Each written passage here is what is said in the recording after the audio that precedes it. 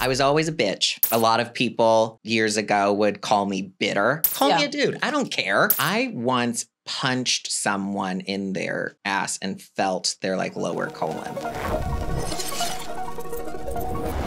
Hey, I'm Ariel Demure. Hi, I'm Maddie Collins. Hey guys, I'm Maya Wolf. Hi, I'm Little Puck.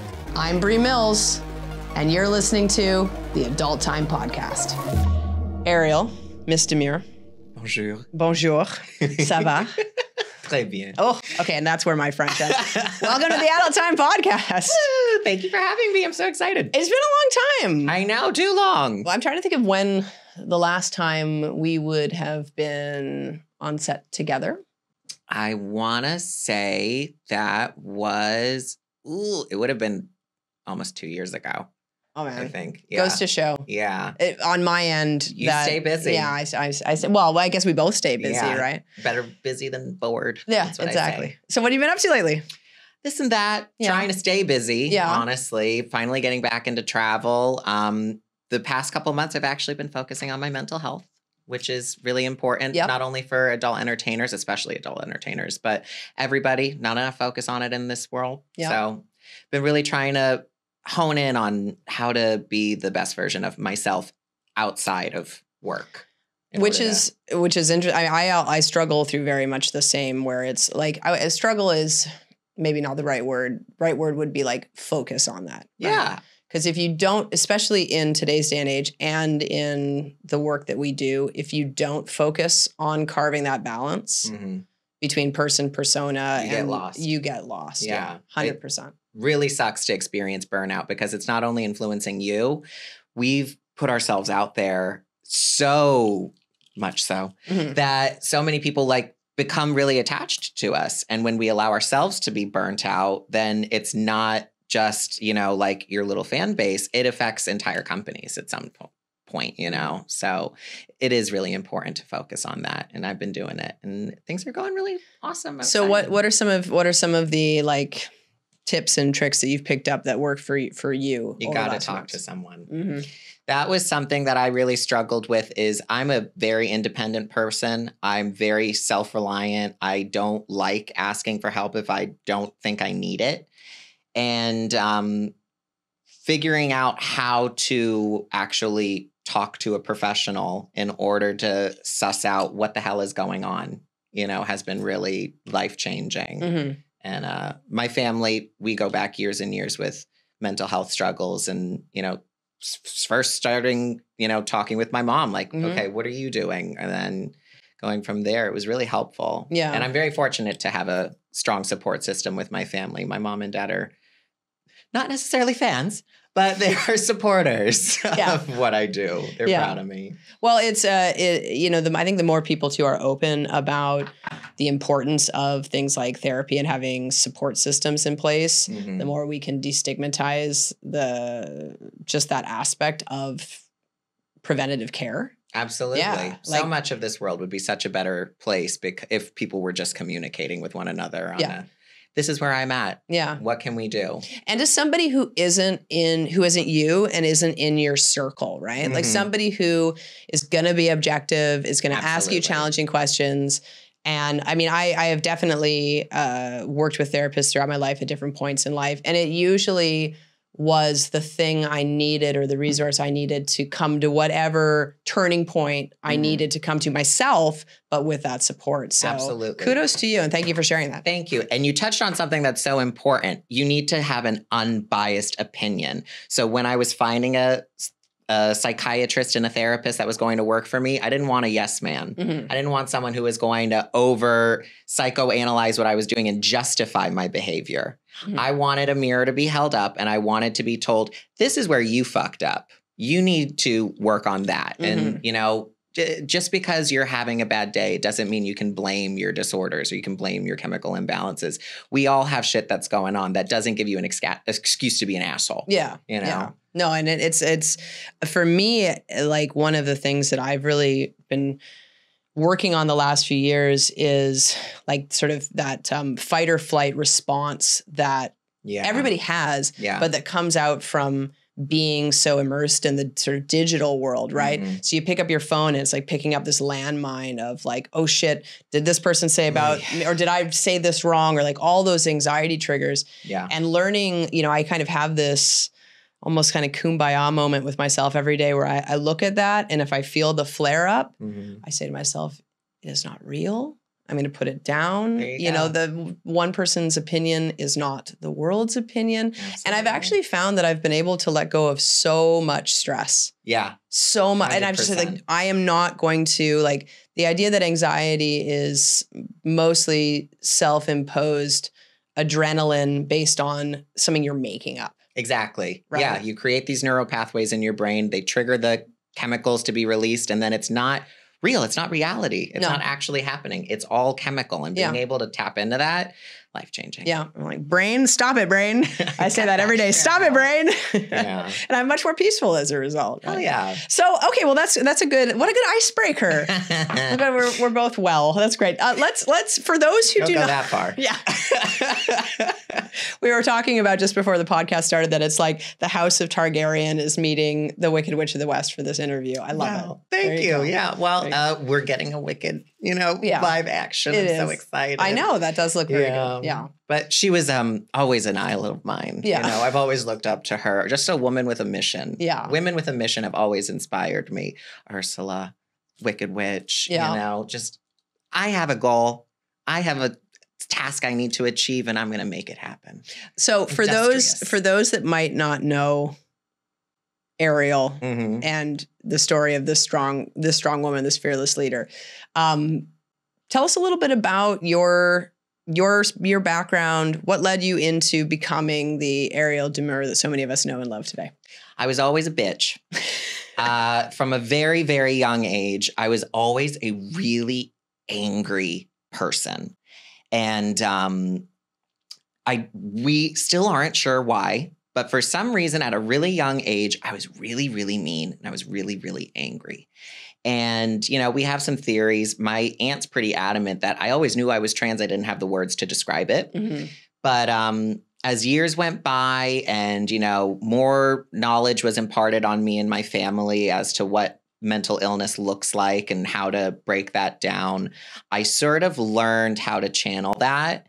And art was a huge outlet for me. My entire family just assumed that would be how I would do something. My grandma at a very young age was like, oh, you'll be fine. You're going to be famous, and I still don't consider myself anything to the effect, but I've always been an artist in one way or another. And something that I really strived at was realizing as an artist, as a creative, you have to have multiple outlets in order to channel that creative energy so you don't get burnt out. And that's sort of one of my strong suits in what I do, is that I have a lot of different pots that I have my hands in.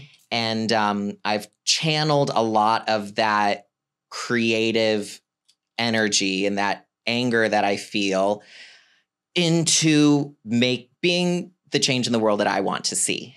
A lot of people, especially years ago, would call me bitter a lot. That was a word that got thrown around. And I have no qualms with that. I think bitterness can be a motivational tool used to make the world a better place. I'm pissed. There's a lot of bullshit going on. And I have no problem with being a loud, sort of curt, blunt individual who will take the licks, as life hands them, because that's my lot in life. From a young age, I was always going to be an asshole.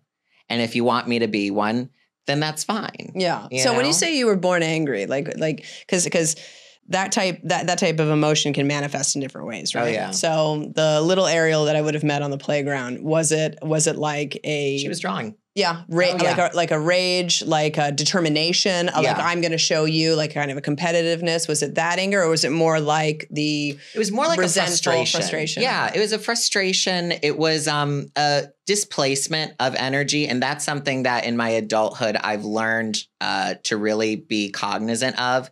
Is this energy we're feeling right now something that is rooted in reality, or is this something neurochemical? Yeah. And I would definitely say that at a young age, it was more so just, my mom would tell me we were sitting at a stoplight and it would be there, like we'd be in one place for too long and I'd get pissed. Yeah. It's just simple things like that. And this has carried over into my life now. If there's an issue, I'm going to do everything within my power to change it. Yeah. Except the things that you cannot change and have the power to change what you can. I don't remember how it goes. I'm not an alcoholic, I don't think. But it's important to not just accept the struggles that we have as, okay, life sucks and then you die. Mm-hmm. You can do something. There are changes that can be made. And, some people are much kinder and softer about it. And that just never worked for me. So. Yeah. But it's like there's resentment and feeling frustrated, and then there's doing something about it. Absolutely. And so, I think maybe one thing that you and I share in our backgrounds is I always had, I wouldn't say I necessarily grew up with that feeling of frustration, but I grew up with always having something to prove.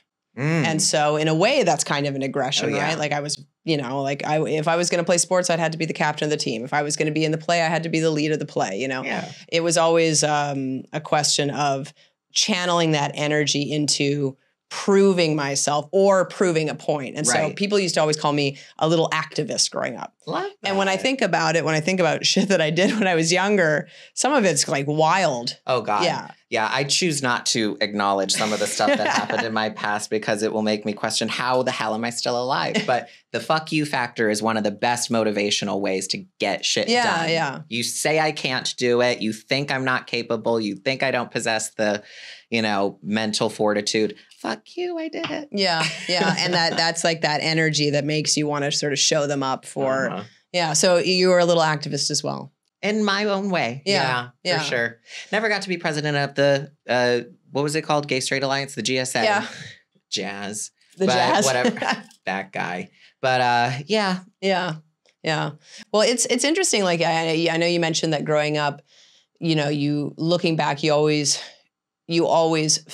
can see how you always felt trans in your identity, but just didn't have the words to put it together. Similarly, I grew up always knowing I was queer. That definition of what that meant evolved over time. But in any case, growing up, knowing that there was sort of an othering amongst you and your peers that you did have to, stand up and so how did you find, I guess your journey towards your transition? Maybe walk us through a little bit about that, because I think that would be really important to share with those tuning in that are going through it or have questions about what it feels like. For sure. For each person's individual journey. Yeah. So it was really I had a different experience than most, I find, especially growing up in South Florida, where there is a really strong presence of trans and queer people. I do find the way I describe it, and this isn't going to sound very nice, but I feel like a lot of Floridian culture is sort of just delayed. We're always kind of like 20 years behind, 30 years behind sometimes. And I always knew there was something up. My first inclination, like, oh, you like dudes, was like, maybe like 6 years old. I noticed that my sister's best friend's older brother looked just like Harvey from Sabrina the Teenage Witch, and I said, I'm going to marry him. Yeah. That's my one. Yeah, it was just an automatic. Yeah, just sort of instinctive. And once again, I'm very fortunate. I had a lovely childhood. Yeah. Nothing unsavory happened. But I always knew that was something. As I got older, I was fortunate enough to, and I describe it as fortunate enough, but I was lucky enough to learn about this gay strip club that hired exclusively twinks, petite, young, feminine-looking gentlemen. And that place really opened my eyes to so much of the world, and I was able to explore my sexuality. I've always had an attraction to a balance of masculine and feminine, and that was something that I struggled with because all of my friends were feminine, a lot of them were trans. We all transitioned around the same time. We sort of were like the first big group of gay boys to beautiful women. And a lot of little gay boys followed suit after the fact. But I kind of was never able to really explore that side of myself in South Florida because it was not encouraged by any means. Yeah. It was almost something I had to not hide, but just not highlight with my friendships because it would become sort of like ew, don't yuck my yum. You know what I mean? So I didn't really hook up with a lot of people who fit the bill of what I liked because it wasn't what I was easily able to access in that culture. You know, I wasn't into straight dudes. I didn't want like big, beefy men, you know, sweating all over me. I thought it was gross, but you know, you make compromises, especially when you've got a lot of testosterone in your body and you got to get it out somehow. Yeah.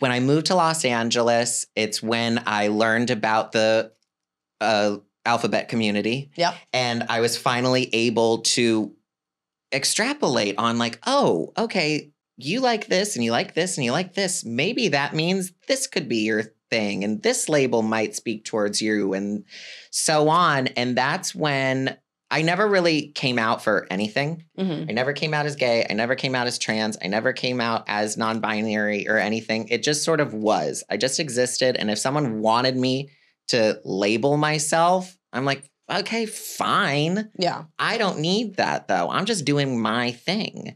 So my transition especially really happened gradually and it just was, you know, I realized at a certain point, okay, I think hormones are going to be the right trajectory. I don't really have the words to describe how I feel. Once again, I've always been very self-reliant. So I do highly recommend if you feel like you might be a member of the trans community, talk to a gender therapist, talk to a psychiatrist, talk to doctors. Unfortunately, we're at a weird time in our American history where that is becoming less and less accessible, depending on where you live. But I'm optimistic. And for me, I made the right choice. And, you know, I saw so many benefits by just slowly dipping my toes in and just asking questions and figuring out, okay, I don't need a label. I don't need to be broken down into a little category, but I do need answers. Yeah. And that's been really, really life-changing for me. When I first started in the adult entertainment industry, I was still identifying as non-binary because the very binary trans women I grew up with in South Florida were like, we like straight men and we are women. Yep. And that is it. Yep. And of course, they're not all like that, but the ones I was around were like that. And still are, and are very frustrating. But there's more layers to it. Yeah. And it's great to be able to live in a time where we're able to really just exist. And we don't have to put a label on it. Especially because if you're going to weaponize my label, then I don't fucking care. Call me a dude. I don't care. Yeah. That has nothing to do with me. I wake up and I see someone who is so stunning. I'll agree with that. I get to enjoy that and revel in it and relish it. that your opinion of me is going to have zero effect on how I'm going to exist. Yeah. Because I'm going to find a way. You know, your story really speaks to me because I feel like in many ways, my own experience was different, but a similar path. So I grew up with a ton of gender sort of confusion and dysmorphia, right? Okay. Where I knew I liked girls from an early age. But the girls that I liked were the girls that I saw being kind of modeled on 90210 and Saved by the Bell. And I wanted to take the cheerleader to the prom. Yeah. And then, the limited amount of exposure that I had to, gay and lesbian people at the time was very stereotyped.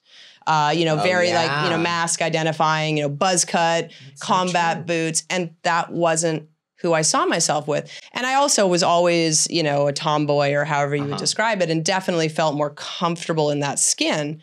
So all of my adolescence and even into my early 20s, I remember in the mid 90s looking up, gender reassignment surgery on dial-up internet, whatever it would have been labeled as at that time. Hope no one calls. Sex changes, right? And binding my breasts for a period of time and really, trying to see if that was my path. And it was, and I felt a lot of confusion about kind of just existing in a purgatory where I am who I am. I know who I like. I don't feel, I didn't want to label myself, especially at that time as anything. I don't think I ever really came out either. Everyone just knew I was gay. Yeah. But when I remember I moved to a big city, I kind of grew up in a mid-sized, pretty homogenous conservative town. And I moved to a big city and met for the first time a group of lesbians. And I had always been the gay girl with the straight friends growing up. So I could count on one hand the number of queer friends I had. Sure. So when I met this group of lesbians, it was like, oh my gosh, there's one with long hair. Oh my gosh, there's one that wears makeup, and they were all French, so none of them really spoke English, but it was an eclectic mix. And that it was at that point, right, where I was able to kind of just broaden my horizons and meet a group, a diverse group of queer identifying women, that I started to feel like, oh, okay, so maybe there is a fit for me just as me. And, over time, now I look back and I really think a lot, especially with, the trans rights movement of the last decade, and having so many, friends and peers within, our industry who are trans identifying, and really, really reflecting on my journey towards, that and coming, into being comfortable with my gender identity. And I really resonate with that fact that it was the exposure for me that helped me realize where my fit was. For sure. And so, representation matters. It sure does, right? Who'd have thought? Who would have thought? So you came to LA.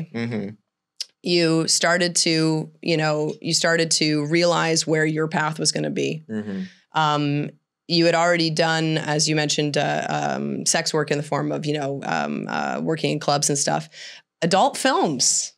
Yeah, who knew? Who knew? Yeah, so I was very fortunate in that I loved escorting. I loved in-person sex work. It really filled my tank for a few different reasons.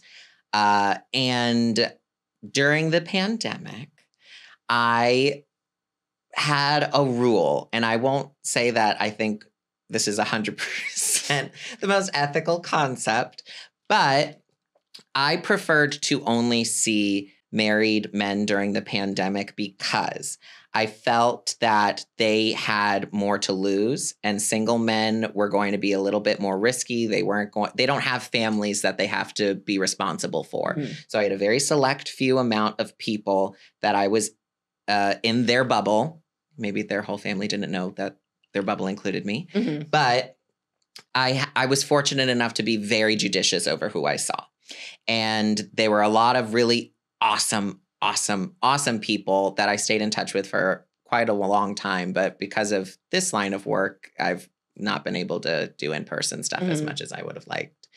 But I met a lot of really educated and worldly individuals who really helped shape what do you see for yourself for the rest of your life? Because I've always my entire life looked up to, these that madam type, you know?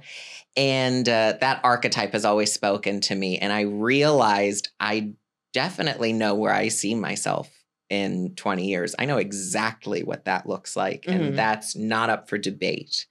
But I had to figure out, how am I going to get there? And so I filled in the middle with, why not porn? You like sex work. You like you putting on a show. Yeah. I did drag for years, and that was so much fun and so important to me. And I wish more queer people, I wish more trans women, I wish more, you know, people who've never been to a drag show would just go out and not just watch that one TV show, right? That reality program. Or God forbid, reading in schools, or the brunch, whatever, you know, and see them, because historically, trans women always started as drag queens. And I'm finding a huge breakdown between Gen Z and their perception of trans women in drag. And it's so crazy, because they always existed hand in hand culturally for decades and decades and decades. And it's so strange to some people to see a trans woman who identifies as a drag queen as well. Right. You know, the word trans wasn't even really used 40 years ago. They refer to themselves in all different kinds of ways. I realized that in order to do that, porn would be an awesome way to meet the people I need to meet, get a lot of hands-on knowledge, doing a lot of different things. And once again, it's diversifying my creativity. I'm able to pour myself into new frontiers that I didn't even know existed, and find that not only is this, you know, a career that can pay my bills, but it fortifies me and it gives me so much more room to grow as an artist and to express myself. And it's opened my mind so much that I'm so grateful that it exists. God willing, it still exists in a handful of years. Cross your fingers. But I had a hunch. It took me a long time to decide if it was going to be the right move for me, because I wasn't sure people were going to take me seriously if they knew what I looked like naked. And I think it was definitely one of the best decisions I've made, hands down. You know, I'm not for everybody, but I'm certainly for a good handful of people. Yeah. And they let me know. So well, I remember the first time, I distinctly remember the first time that you ever came in and worked with us. And everybody was just so blown away by how professional you were, what a great performer you were, how just like fun you were on set. That was with Christy. It was, yes. Yeah. It was like, you know, and I think it was something like a last minute cancellation. So we needed somebody the day of. And I'm always a last minute fill in for the most part. And I am grateful for it, because it just goes to show I can be on time. Well, there's something, you know, as a producer, there are a handful of people that you know you can count on when the shit hits the fan.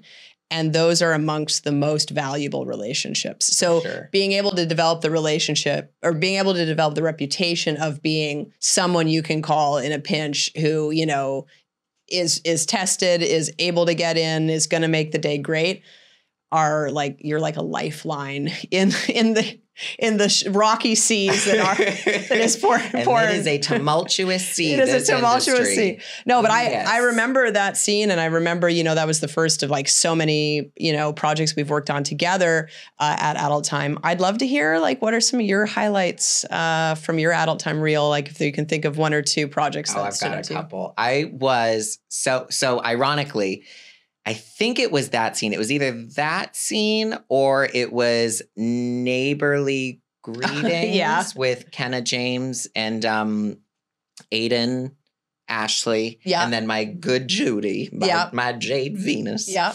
That the director, Stella Smutt, I had green nails at the time, and she had made a comment about them. I'm like, yeah, I love Sally Bowles. I love cabaret. You know, it's sort of my signature color. She's like, oh, I've always wanted to do a scene where it's sort of like a gender reversal of cabaret. And then their partner at the time, Brooklyn Gray, had an original song. And so being able to have that synergy and create a character, because I based my character on a very influential trans woman. Her name was International Crisis. She was an enigma. She was so fascinating. She was so stunning.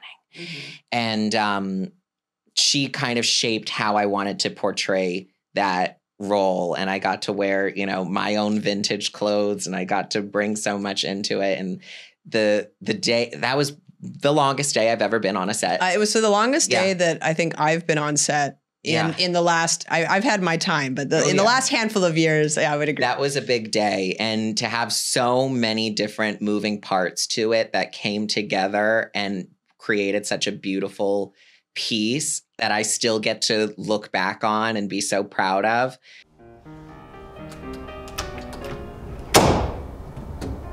I'm here for the auditions. You're late. Are you Ariel Demure? It's Madame Demure. Thank you. Why do you think that you are capable of being an MC? An MC? This is my legacy. I did this. No one gave it to me. No one let me have it. I made this. Well, if you're gonna fucking MC, I gotta take a look at you in the light. Come.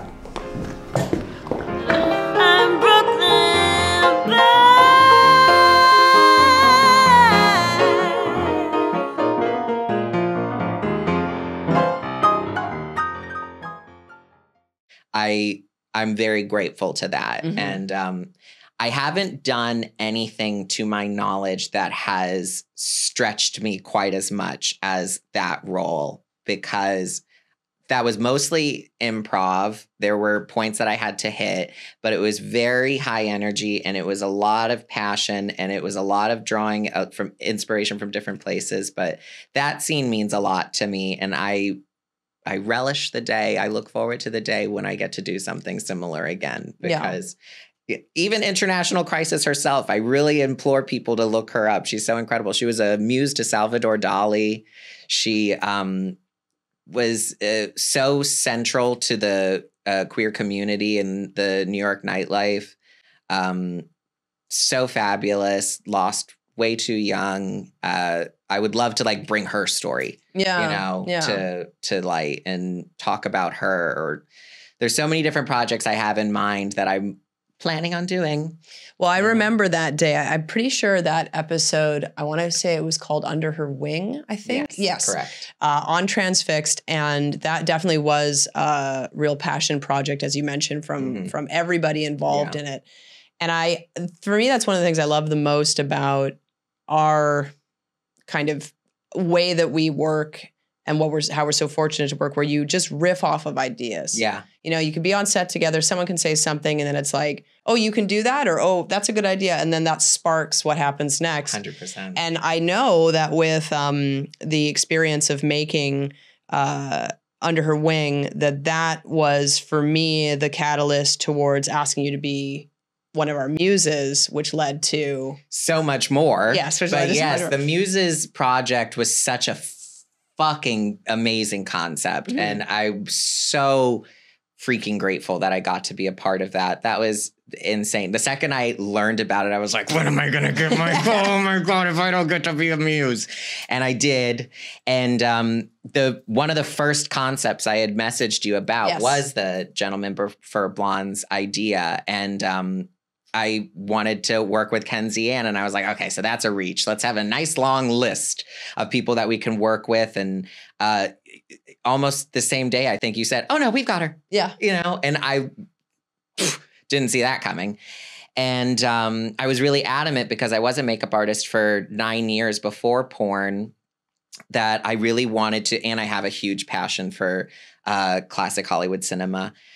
I wanted to do the makeup. I wanted to do the hair. I wanted to do the styling. I wanted to be involved in every aspect of it. And then we even choreographed the whole dance number the day of. And there was so much like just different ways that we were being creative, you know, like little engines. It was another amazing project Yeah. that I'm so grateful I got to be a part of. Yeah. You know? Well, and as you can, as the audience can probably tell from those who are watching this and the way you are styled versus the way that I am styled, I was very grateful that you were willing to come in and style that shoot, because it was like flawless. It was Gentlemen Prefer Blondes. It was an amazing homage to that. And Kenzie Ann was the perfect choice. And I know she was just super excited too to have that the look. World to me too. She had long hair like right up before the scene. So I was like figuring out ways that I was going to make it work so we could get the perfect styling. And then she cut her freaking hair like days before the scene. And I'm like, you're a star. I love you. And that was one of those scenes where, because my experience on set has changed greatly over time, like learning how different performers have to be present. Yeah. That was one of those scenes where I was like, oh, this is real. Like, we really enjoyed creating that scene, and it read on camera. Like, from the time that we said action to the time that the scene finished, we really didn't stop, sort of enjoying each other's company because we just wanted to. And it was just fun. And we were able to just be ourselves and be authentic and be so transparent and like have a real interaction, a human interaction. And I think that really reads in that scene because I love what I do and I'm grateful to be able to do it. But every scene is unique, and the way that we go about making sure everyone is comfortable at adult time, that we do porn differently, that is a bespoke experience for each individual scene. Yeah. And that one was so like just affirming. It was so great to be a part of that. Well, and the you mentioned that your experience in the industry has really like opened your eyes up to all these different creative outlets. Certainly that was an example, I think, of your stamp on coming to the table as a collaborator creatively. And since then, you've done some pretty amazing stuff. We have to plug the Gorgons, so please tell everybody about Oh, I'm so glad that we get to, because drum roll, we are finally releasing the narrative portion of Gorgons and Goddesses. It was a feature that we worked on, the production company that I was partnered with at the time, and I'm so grateful to them that we were able to make such a big endeavor possible.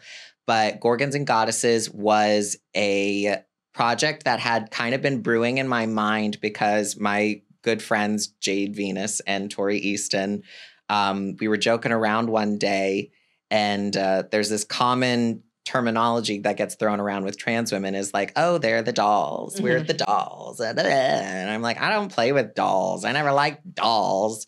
If they're the dolls, we're the Gorgons. That's why we didn't cast you in the movie Dolls. but we cast you in Office Misconduct. And that was so much fun. Yeah. Thank you for letting me be the Lucy. But yeah, I was sort of like, oh, that actually is a funny concept. Like, what if we were Gorgons? What if I did something for Gorgons? And then I was very inspired by the MUSES project. And you had gotten together such an insane cast that I was like, what if we created a analogy for how the studio system has sort of shaped us as creatives and where it's going? So that's what the narrative portion of the film is about. It's exploring how there is a new tide of individuals, men and women, who have realized that the antiquated ways that we have been indoctrinated with, that we must do things a certain way because that is how it has always been done. We have the autonomy. One cannot survive without the other. However, we can survive without some aspects of the old ways.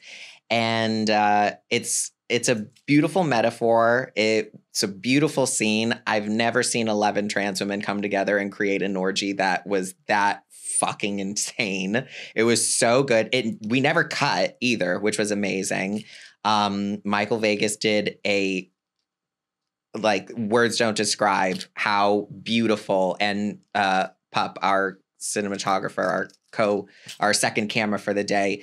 The things that we were able to accomplish, I'm still so like awestruck by the magnitude of how beautiful that all came together. And once again, I'm not an overachiever, but I am an artist and I like to, express myself in many ways. So I made the costumes. I worked together with my co-writer, T.S. Mary Jane, to create the dialogue. We worked with Natasha Inamorata for the photography. We worked with Kelly Holland at her beautiful animal rescue to like really sell this sort of ethereal essence. And there was just so much working together to create that really elaborate and beautiful story that not only was visually captivating and told a story that was really interesting, but was hot.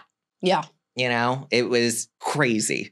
It like was you said, 11 trans women in an orgy. Has it ever even been done before? And the only thing I regret is that I didn't get to invite more people to it because I know they would have been so perfect in it. The fact that like Gracie Jane and Zariah Ora weren't a part of it, or like Lola Moreno, who I think I had asked, Amanda Riley, who I think we were going to ask, but then we were already at 9 and I was like, oh, I don't know what to do. We also had 3 special guests that no one has seen that were a part of that project because the narrative hasn't premiered yet, but that will be coming out very, very shortly. We got to make the AVN cutoff.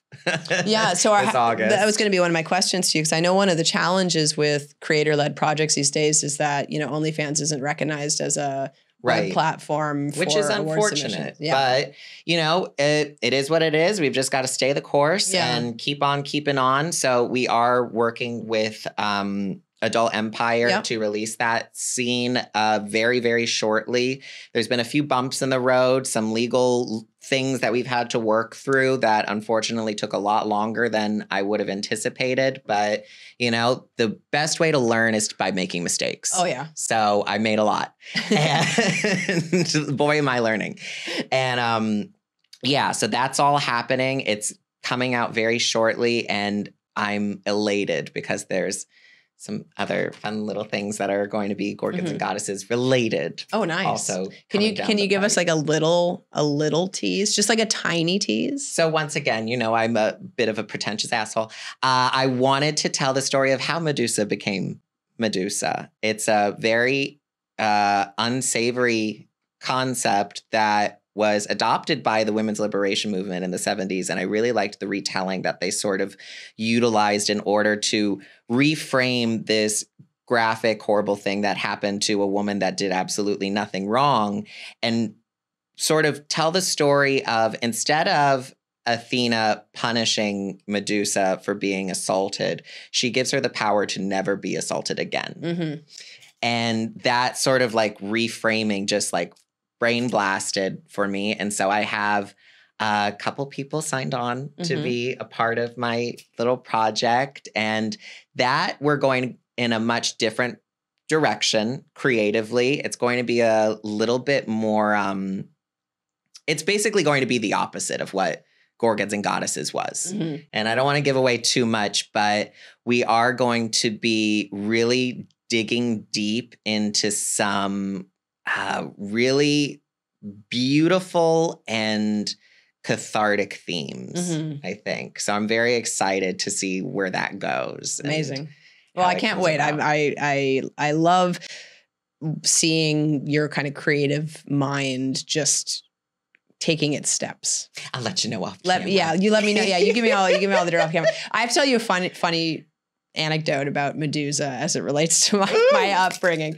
So we were big fans of the Clash of the Titans film. Love, yeah. When I was growing up, except my younger sister was terrified of the stop action animation Medusa. I was going to say that creepy little owl. Yeah. Well, not the owl. Well, I like the owl was cute. The owl was cute, but the stop Uncanny Valley. Yeah. Yeah. Makes me anxious. But she was terrified of Medusa, and so my brother and I would regularly, if we, we're just being mean, would lock her in the basement and just scream Medusa, Medusa over and over again.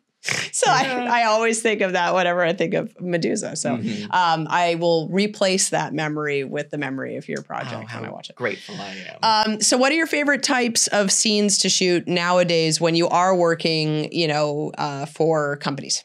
Sure. I did one with Jim Powers not too long ago. He's a buddy at this point. He's someone I look up to. Yeah, another adult time director. Yeah. So I every time I get to work with him, I'm like, thank God, because it's just going to be a fun day. But I did a scene with him, I think, riding that wave of 11 trans women on camera. Somebody might have gotten inspired. And we did a huge, I think it was 10 people orgy that was all trans women, cis men, and then cherry kiss. A little cherry on top. Was this a Gilligan's Island parody? No, this one hasn't come out yet. Okay, We're very excited for it, but that was a really great day. And I've posted about it on social media, so I don't care about saying it. But that one's going to be great. Awesome. That one was an insane day. Because with big things like that, there's a lot of preparation that you have to know already goes into it. So by the time the camera is finally rolling, you're literally like white knuckling it. Like, I need to get my clothes off immediately. Let's make this shit happen. Because you just want to be in it. Yeah. You want to get down and have a good time. Because at the end of the day, what we do is for profit. We're not actually in love with one another. We're not actually getting married after. However, there is still that human element where you have the capability to derive pleasure from what you're doing, and when it is a fun day and a fun cast and people that you actually have rapport with, it makes for really compelling content. Yeah. And that one I'm really excited about coming out. The Gilligan's Island ones were hilarious. Those were just goofy. Those were silly, silly times. And then I did a camping scene not too long ago with Cliff Jensen. I love getting to work with Cliff because he's one of the few people, especially male talent, who just enjoys their job, wants to show up, wants to have a good time, wants to make good content. He's been doing it for, I think, over 10 years now. And we have just like a good on-camera bond, an on-set bond, and we're able to like really make great scenes together. Yeah. So I'm always grateful when I can watch a scene back and be like, damn, that was nice. Yeah. That was a good time. Do you often watch your scenes?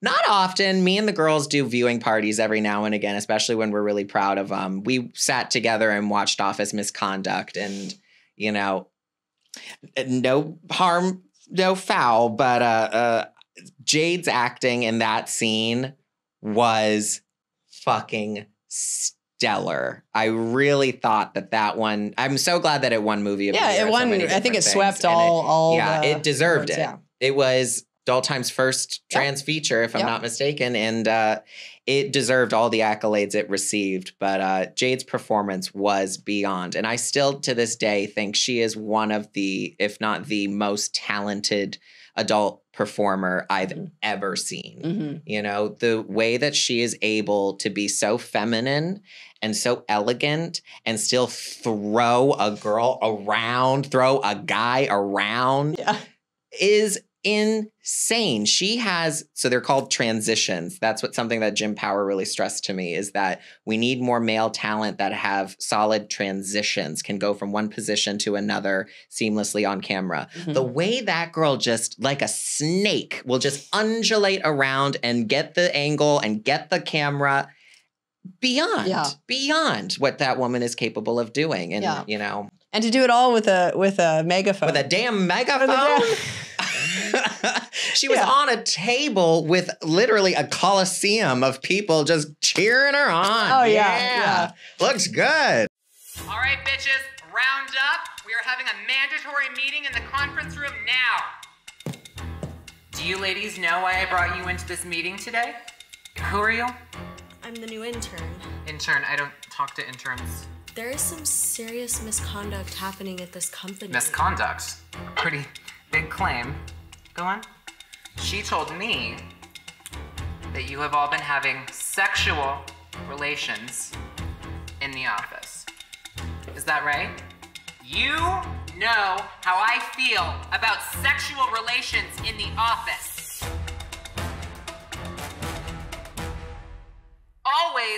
include me. What? You should be. Line up, ladies. You want those Christmas bonuses, don't you? This is the culture of my company. Are you in or are you out? In.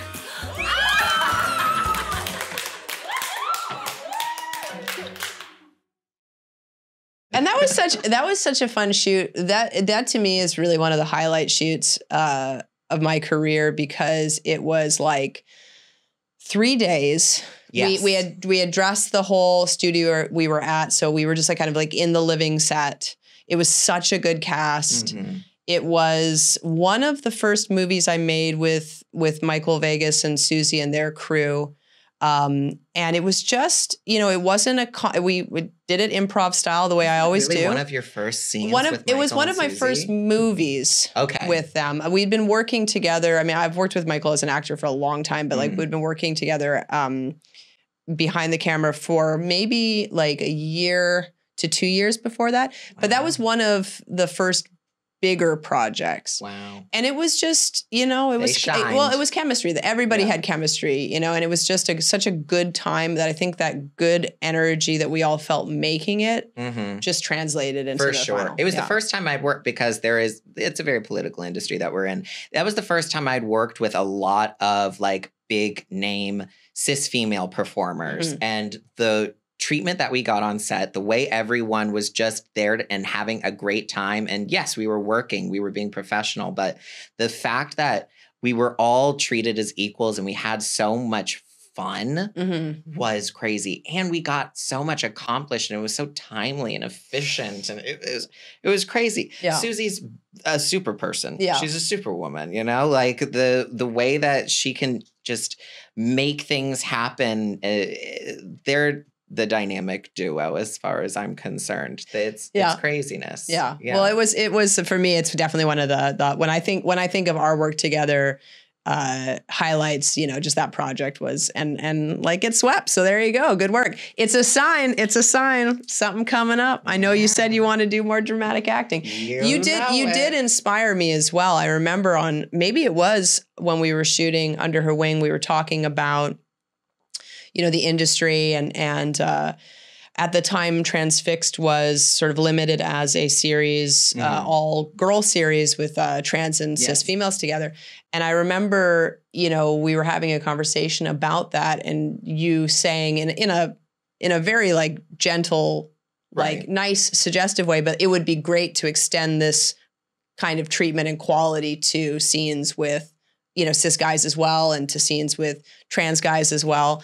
And on camera. And within a number of months of that, we greenlit we have our lesbian episodes of Transfixed, we have our straight episodes of Transfixed, and we've, had some trans guys in some scenes as well. So thank you for also, again, one thing sparks the idea of another, but I remember that conversation was a good catalyst for me for, going to my team and expanding it. So, hey. Amazing. Yeah. I mean, I saw that it was happening, and I know with everything there's growing pains, and, some people were kind of confused, like Transfixed is lesbian. And I love doing it's my majority of the scenes that I do are lesbian. I find that I have the best synergy with cis female performers a lot of the time, and trans women performers. It sort of flows very seamlessly because we have like a shared understanding of like how a scene works. Nothing against male performers. We do need better ones. We have a handful of very talented ones, but unfortunately, because of the political nature of our industry, it is very telling to see how many men end up in our DMs and how many performers show very transparent interest in certain, safe circles that would never be caught actually doing a scene with a trans woman. And I think that's, fortunately, eventually, it's all a pendulum. Culture is always swinging back and forth.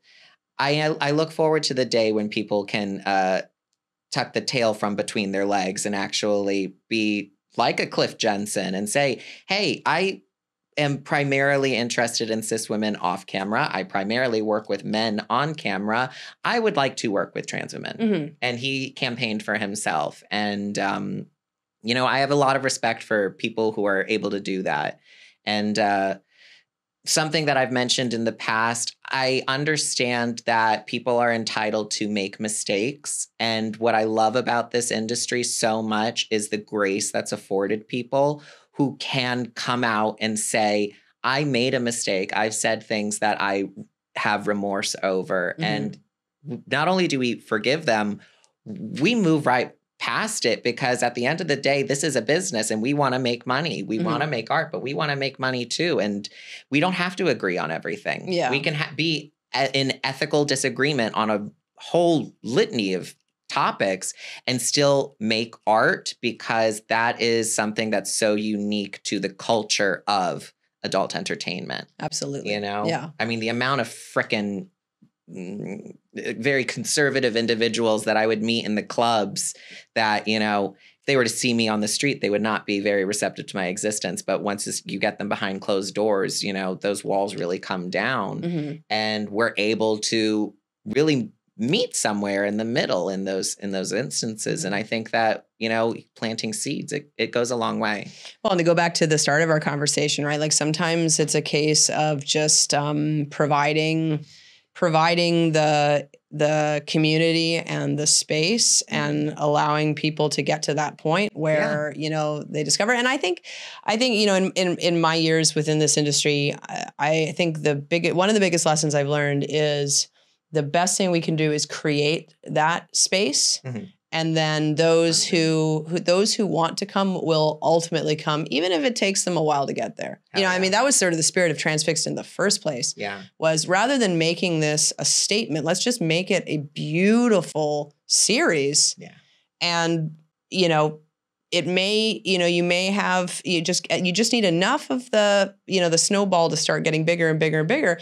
And now of all the series we produce, it's the one that probably has the longest waiting list of people that want to work for it, because because it has a reputation for just being beautiful and, you know, and it's not about, you know, we really try to just make it about, you know, the stories themselves and the characters and like I said, the lesbian stories, the straight stories, and the in-between stories. So I love it. That's so wonderful to hear. Yeah. Yeah, I love that. So we've had a lovely conversation. We're going to wrap it up with what I like to call rapid fire. Let me have it. Top or bottom? Verse. Pish. Oh my goodness. Don't limit yourself. My goodness. You're my favorite, by the way, for rapid fire, because I remember we were doing this at, I think it was the convention last year. Anyway, I'm excited for your answers. Okay. So does size matter? Yeah. Smaller, the better. Unless we're talking ass, in which case the bigger, the better. Good to know. What's one sex act that you have tried, but you're not going to try it again? I once punched someone in their ass and felt their like lower colon.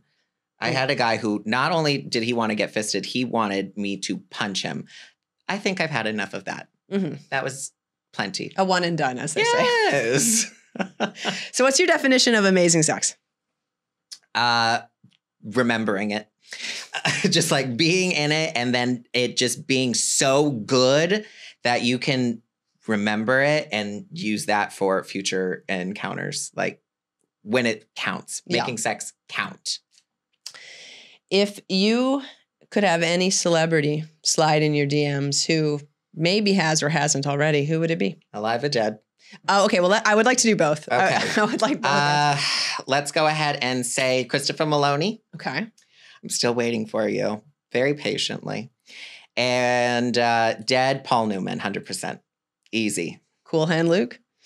All right. My last question for you is going to be, what, if any, are your pre-scene rituals? I redact my previous statement. Cholula Bankhead. That would be it. Live or dead, she knows how to have fun. That would be an experience like no other. Okay, I'm gonna I'm gonna add one more question then before we talk about rituals. Okay, so we've done living, we've done dead. Now I have to have like literary or film or pop culture character. So person that doesn't exist. Yes. Oh God. Let's see. Sadie Hawkins. No, that's not her name. Sadie. Her name's Sadie. Rain. Joan Crawford's character in Rain. I was waiting for a Joan Crawford reference in this interview, and now I got it. I mean, how do you not? Of course. There you go. Tallulah, I got to tell you the story about Tallulah Bankhead at Joan Crawford later. Okay, all right. Yeah. There you go. We'll have a dedicated podcast just about that, where you fill me in on all the backstories. All the great lesbian Hollywood sexcapades. Yes, fantastic, So fantastic. If you, pre-sex, pre-scene rituals. I wake up, typically like 4 hours before I have to leave for call time. And I just like to really take my time to get ready. I like to wake up. I like to get my energy going. If I'm going to be doing a scene like today, you have to stretch, get the blood flowing. That's my big sex tip. Mm-hmm. You must stretch and you must get your leg, the blood flowing. It makes your dick work better. It makes everything sort of like just more flexible, you know. But and then I do my makeup in the car. Save time. There you go. There you go. I have my little kit. I've been doing it long enough. Best lighting. Bing, bang, boom. Show up. Makeup ready. Excellent. Love it. All right. Please let everybody know where they can find you. Plug all the links because I especially want people to check out your upcoming projects. Well, okay. So I'm Ariel Demure on all platforms. I have recently just onboarded a new assistant who's going to be able to help me navigate the very complicated world of the World Wide Web. And we're hoping to really diversify this coming year. We're going to really be branching out and trying new things. We've got a Pornhub account up. We've got an Adult Empire account going up. We are even thinking of partnering with a certain company that's going to be employing a very specific service. We've got a lot of projects underway, maybe a little cabaret show that I've been brainstorming over the past few years that might be happening sooner than later. So keep your eyes peeled for that. And DM me directly. I check them. Amazing. Well, thank you so much for coming on the podcast. I knew that this was going to be a really fun hour, and it was. So appreciate you. Appreciate all that you do, and thank you for being so angry. Yeah, it's my driving force. Yeah. Love it. Awesome. All right. Thanks, guys. Thank you.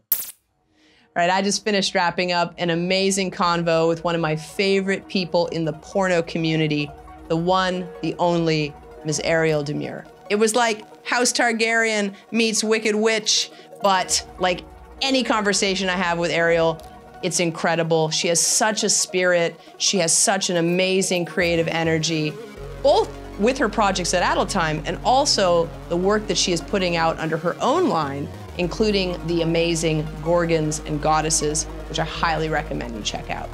If you want to check her out, if you want to lend some support, we've got all her links listed below. And as always, we appreciate you letting us know how you like this podcast. And you can do that by subscribing, by leaving a comment, by liking this video. And as always, we appreciate you. We'll see you next week.